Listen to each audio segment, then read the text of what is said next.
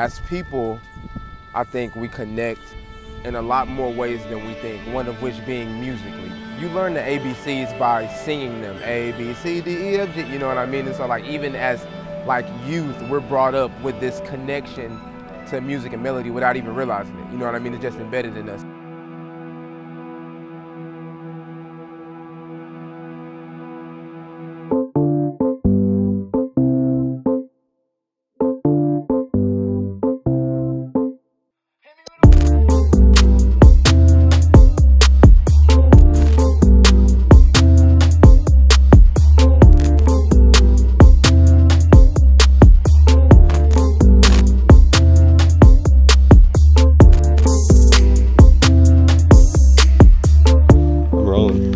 Y'all, it's the boy Bang. I was geeking out earlier. Did not have no composure. I didn't kind of mellow down.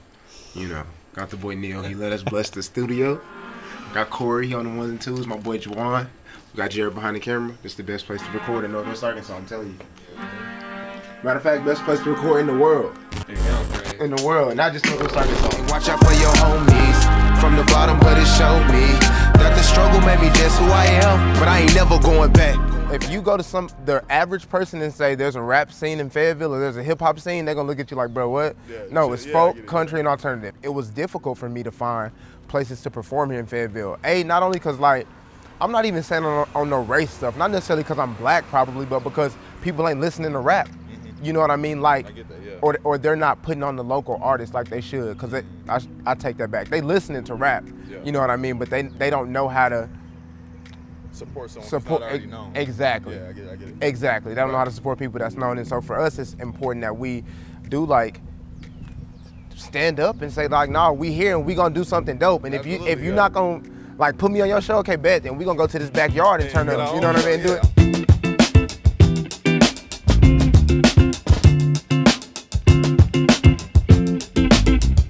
Projects like this, folks like Bike Rack, give me hope, because I never thought that in 2019 I would live a life as a performer, as a musician, that would involve any kind of patronage. Go with it, with it, go with it, go with it, go with it. You're not gonna hear of an artist from Motown in the days when the industry used to invest in people that didn't have a team behind them. People who believed in what they were doing, who loved the sound, who thought that it could be a thing. Ooh. And the way he moving got me feeling like I'm supposed to give him some of that. I mean, what Bike Rack is doing is really cool and kind of unheard of, just being that it takes a lot to be the first mover. They had the idea to support local artists and come alongside them and do this co-branded album, EP. I mean, it's a huge risk, but it's great for them and we're very grateful, and all the artists are too.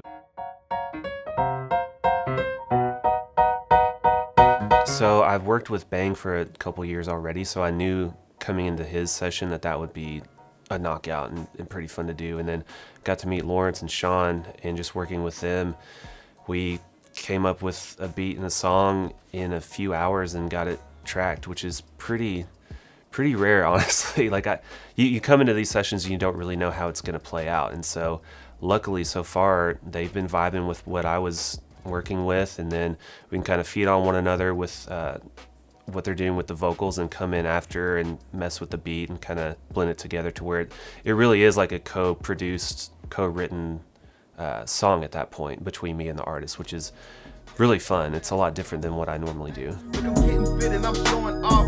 Fit the script and I'm going off. Man, what's the point of being all the fall that you find inside it starts falling off? I've been picking my targets off. Break the bank cause we finna ball. When I make it, I ain't calling y'all cause all I need is God and my bro and mom. See, the truth is, I ain't even really wanna do this. Man, I try being nice to the cool kids at the back, way back, double tap, then send them to the pulpit. And it feels like hard-hitting rap music, bro. It feels like, you know, West Coast music. It feels like a bridge that connects, I should say, like what I'm aiming for as a Christian to deliver as a message, you know, and it feels like it's a bridge that connects to the society that we live in that has nothing to do with religion, you know? A lot of people wonder why I can walk into a studio and give 1 or 2 good takes like off the dome. It's because I've already been in my car, I've been in my room, I've been in my head, you know what I mean? Just like rehearsing it. So it takes a lot of dedication, just like with anything else, man. It is an art, it is a craft, it's a skill, it's a talent, it's a gift, it's a blessing, you know?